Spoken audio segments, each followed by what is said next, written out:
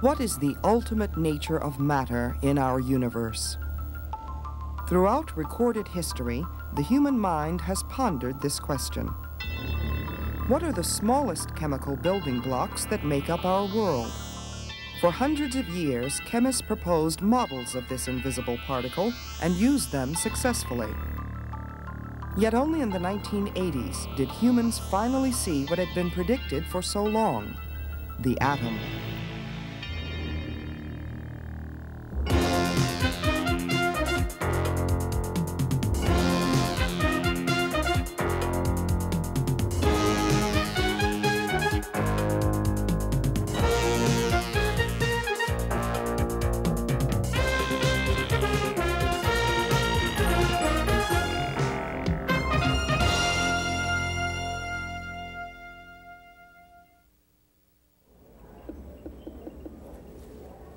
I'm in the New York Hall of Science, a lively hands-on science museum in Queens.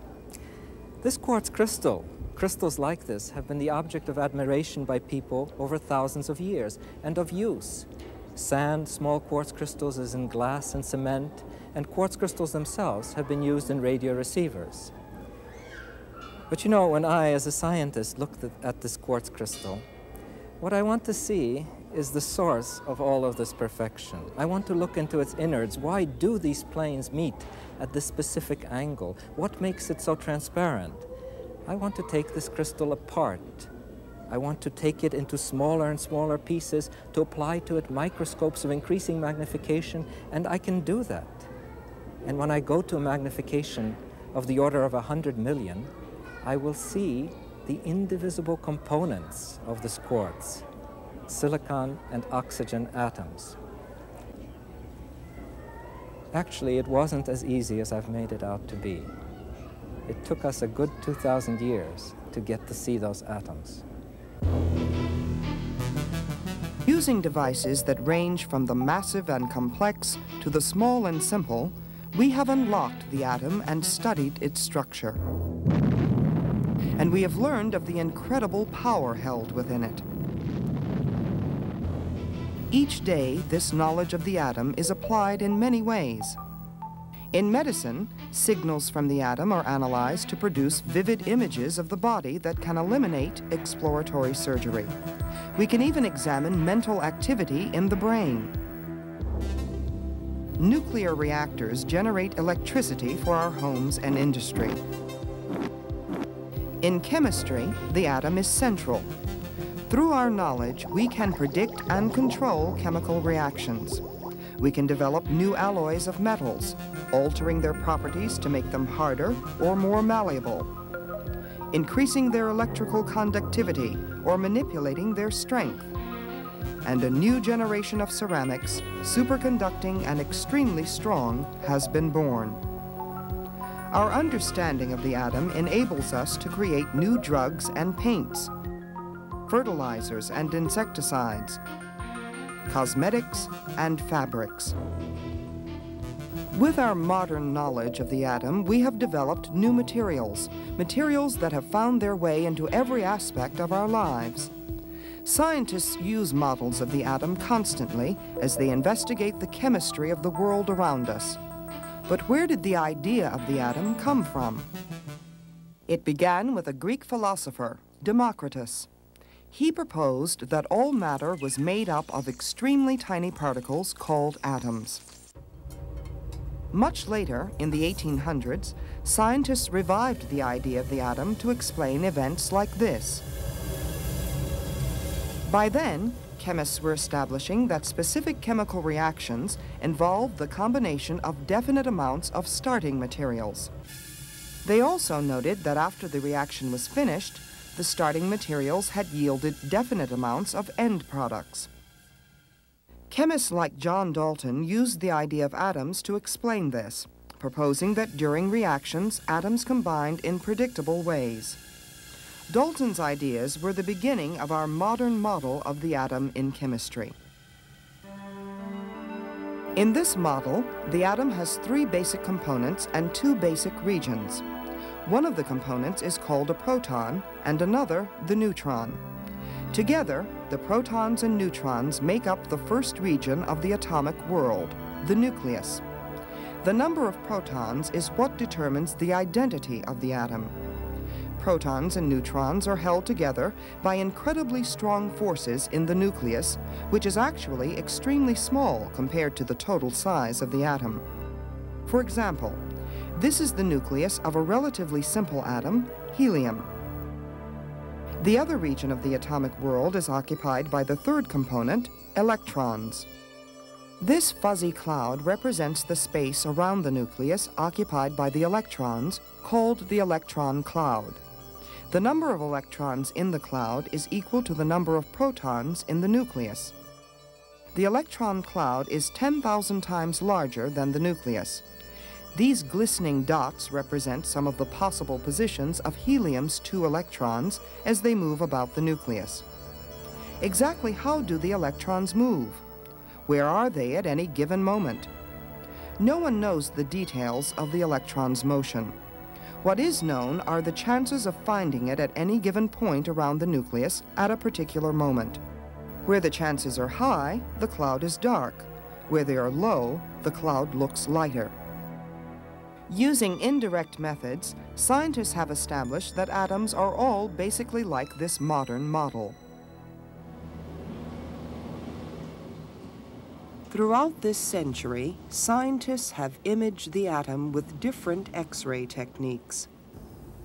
Then in 1981, Gerd Bennick and Heinrich Rohrer of IBM in Switzerland invented a new microscope, producing brilliant images of single atoms. Well, the first time I saw atoms, it was about 2 or 3 o'clock in the morning. Of course, I was doing most of my work at night because the instrument itself is extremely sensitive to vibration, so most of our experiments are done at night, around weekends. And it was about 2 or 3 o'clock in the morning, and I was staring at this image, and I started to notice this regular pattern appearing, which I knew had to be the positions of the atoms. And it just got better and better, and I was just elated. Eventually, just tears came to my eyes because I was so happy having worked on this day and night for so long. Dr. Robert Hamers is at IBM's research division in Yorktown Heights. He has made significant contributions to the imaging capabilities of the Scanning Tunneling Microscope, STM for short. We've been told ever since grade school science days that atoms are the ultimate building block of material. Now we can go in and we can actually look at those atoms. And so that's incredibly exciting to be able to do that. The STM can produce both 2- and 3-dimensional images with color enhancement. Here, each small cone is an atom of silicon.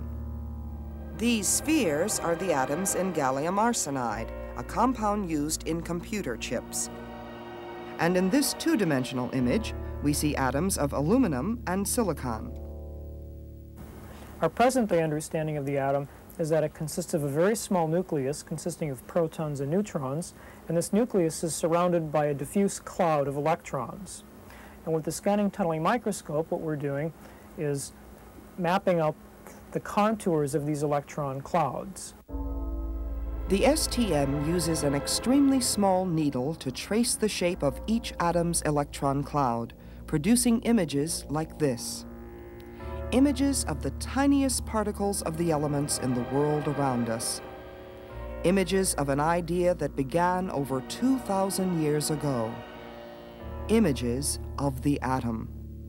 One of the unique features of the scanning tunneling microscope is that in addition to being one of the few instruments which can actually be used to observe individual atoms, it's also relatively inexpensive and provides a wealth of information. I think it's very likely that within 5 or 10 years, certainly every chemistry department in this country will probably have at least one scanning tunneling microscope. The STM images were a dramatic confirmation of our modern view of the atom. But long before we could actually image individual atoms, a series of simple experiments had given us information about the components within the atoms. One of their most important characteristics is charge. Electrical charge holds the nucleus and the electron cloud together and determines the course of chemical reactions. How does electrical charge work in the atom? Series demonstrator, Don Showalter. You notice anything different? Believe it or not, I did comb my hair this morning. What you're seeing is the result of electrical charge. This device now is producing an electrical charge that is being transmitted through my body to the hairs on my head. The electrical charge is what's making them stand on end. How is this happening? What you see here are 4 ping pong balls covered with foil. This is a glass rod. If you rub the rod with fur, it picks up a certain kind of charge, a positive one. Matter now can be charged in one of 2 ways. It can be charged positively or negatively. And the type of charge is very important. Let me show you why. If I take this positively charged rod and pass it near these balls, the charge is transferred to the balls, and look what happens. They repel. The balls are both positively charged, and positively charged balls repel one another. When a negative charge is applied to the balls, the same thing happens. The balls become negatively charged and repel each other. Now, what would happen if I took that negatively charged ball and moved it close to this positively charged ball? Let's try it and see. As we move them close together, look at that, they attract one another. So negative charges attract positive charges. Unlike charges attract. Like charges repel. Now that's an important concept to learn if we're going to understand the world of the atom. So positive and negative charges attract in the atom, holding the electron cloud to the nucleus. How did we find out which components were positive and negative? An experimental device developed by William Crookes helped provide the answer. The Crookes tube. It produces a glowing stream of electrons. By using magnetic and electric fields, scientists were able to deflect the electrons. With this procedure, they were able to show that the electrons were negatively charged. In a similar experiment, another particle was discovered. It had a positive charge and was christened the proton. Much later, in a different experiment, a particle with no charge was found and named the neutron. In every atom, equal numbers of positively charged protons and negatively charged electrons balance each other. So the overall charge of an atom is 0. The atom is neutral. But the question of how positive and negative particles were arranged in the atom still needed resolution. The first clue came from an experiment performed by a physicist, Ernest Rutherford. What you see here is a recreation of the Rutherford experiment. He used an element named polonium, which gives off positively charged particles. Now, he put the polonium into a lead box, something like this. It has a small opening in it. This is a lead barrier. It has a tiny hole in it that will allow only a thin beam of positively charged particles to pass through. There's an opening here, and then here is a very thin piece of gold foil. Surrounding the gold foil is this ring, which is specially coated with a material such that when a positively charged particle hits it, it gives off a flash of light. All right, now what do you think would happen if those positively charged particles hit the gold foil? Well, Rutherford thought they would pass right on through the foil and hit the ring about right here. Boy, was he in for a surprise. Now here's what actually happened. Most of the particles passed right through the foil and hit the screen behind it, but not all of them. A few were deflected sideways, and about 1 in every 20,000 of them bounced off the foil back towards the source. Rutherford was astonished. It was about as credible as if you'd fired a 15-inch shell at a piece of tissue paper and it came back and hit you. What was deflecting some of the particles? Rutherford calculated that each atom must have a nucleus, a center with a large mass and a positive charge concentrated into a small volume. The nucleus had to be massive enough to deflect the heavy particles bombarding it. And since the bombarding particles have a positive charge, the nucleus must have a positive charge to repel them. So once in a while, a particle would closely approach the nucleus and bounce back.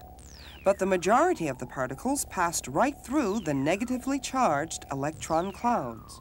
Rutherford's ingenious experiment gave us a simple model of the atom, a heavy nucleus with the positive charge and most of the mass, and around it light negative electrons. Then from quantum mechanics, another 20th century development of physics, we got a picture of how the electrons move. That was that cloud, and it's represented here in a model. The electrons don't move in orbits, like planets around the sun, but they do move. Sometimes they are near the nucleus, sometimes they are far, and we can, on the average, determine where they are. The electrons, though small, are moving throughout the whole volume of the atom, and when two atoms come together, that's actually what chemistry is all about, atoms coming together to give molecules. It is the electrons that feel each other first, not the nuclei. This is why the chemist is so interested in electrons. They make the difference, ultimately, between carbon, hydrogen, or lead. What is it about the electrons that makes all the atoms of one substance different from all the atoms of another substance? The basic substances in the world around us each have a different number of electrons in their atoms. These electrons move about the nucleus in patterns that are different for each type of atom. For example, we have already seen one way that electrons may move around an atom, forming a cloud that looks like this. Here is a different cloud, shaped like an hourglass. The spherically shaped cloud is called an S cloud. The hourglass-shaped cloud is called a P cloud. What is the difference between the S and the P cloud? Energy. Each electron cloud has a certain amount of energy associated with it. This is called its energy state. The shape of the cloud depends on its energy state. If we were to diagram the energy levels of the S and the P cloud, they would look like this. The P cloud would be placed higher than the S cloud because the electrons in it have a greater amount of energy. And if energy is added to the atom, it is possible for the electron to change from one cloud shape to another. As it reverts to its initial state, the atom gives off energy signals. Chemists can use these signals from the electrons to distinguish between the atoms of many different substances, even when these atoms are present in very small numbers. How does this work? Environmental analysis is one example. In our environment, there are many trace elements. Some of them, like selenium, are harmful if too much is ingested, but are essential to human health in small amounts.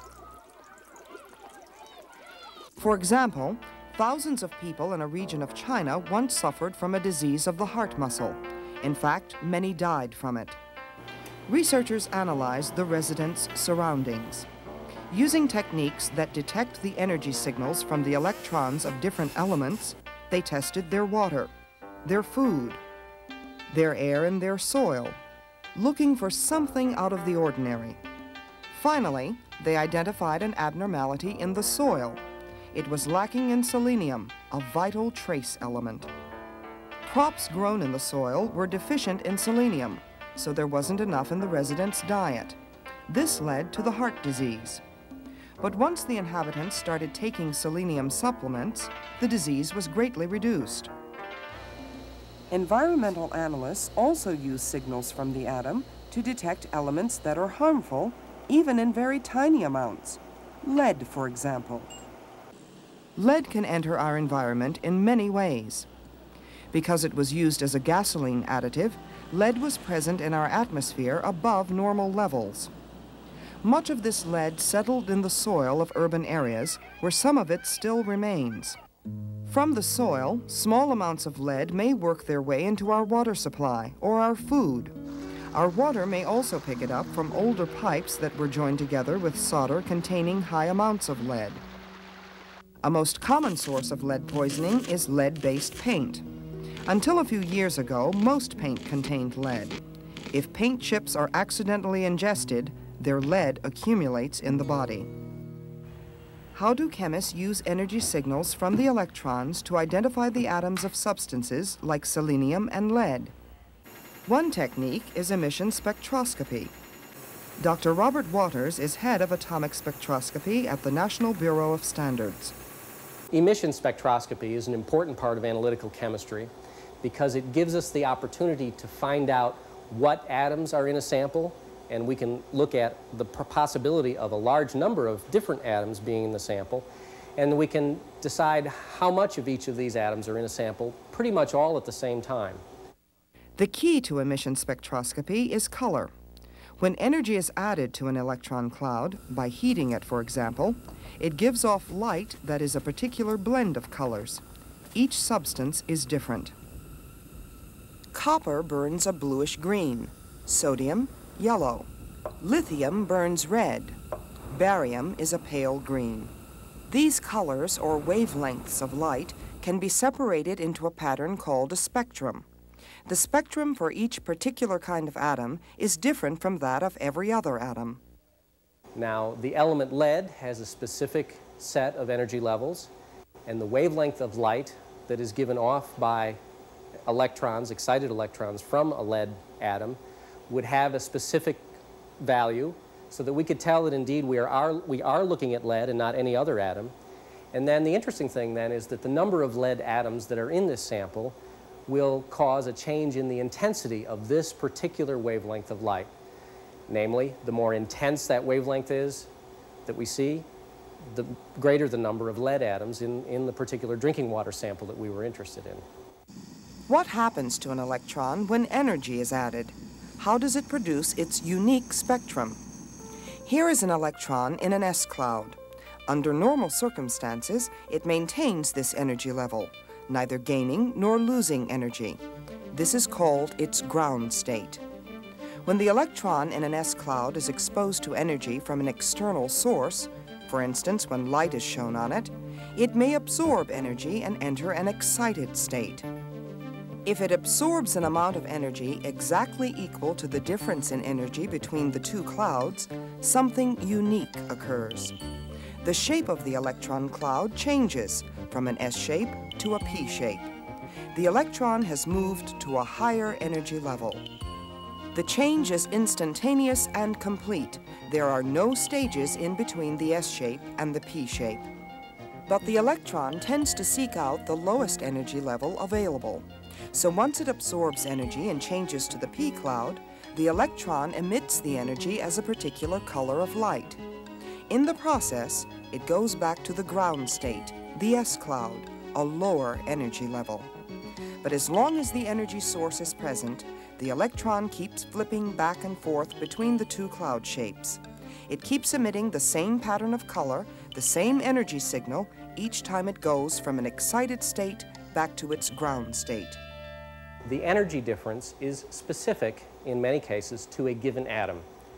So that the light that is given off in the case of emission spectroscopy, the wavelength of light indicates what the energy difference was between the upper level and the lower level.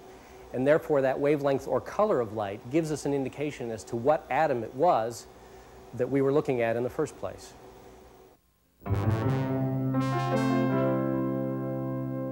To review, understanding the makeup of the atom is important to understanding chemistry. In our modern model, the atom has three components: positively charged protons, neutrons with no charge, and negatively charged electrons. The electrons occupy a space called the electron cloud. Different electron clouds have different shapes depending upon their energy level. Two of the most common are the S cloud and the P cloud. When the S cloud changes to a P cloud, energy is absorbed. When the P cloud changes to an S, energy is given off. Scientists can use a technique called emission spectroscopy to analyze these energy signals and identify what types of atoms are present. In another exhibit at the Hall of Science, we see the many different colors emitted by atoms in lamps.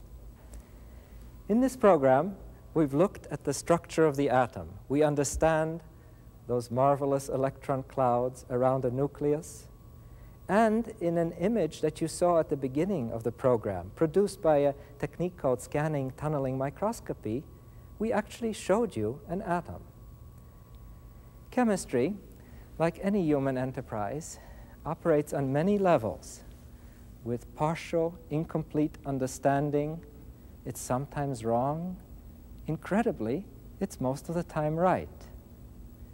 About 50 years before anyone ever knew about the atom, there was devised a remarkable chart summarizing all the properties of the atoms. That chart, called the periodic table, is the subject of our next program.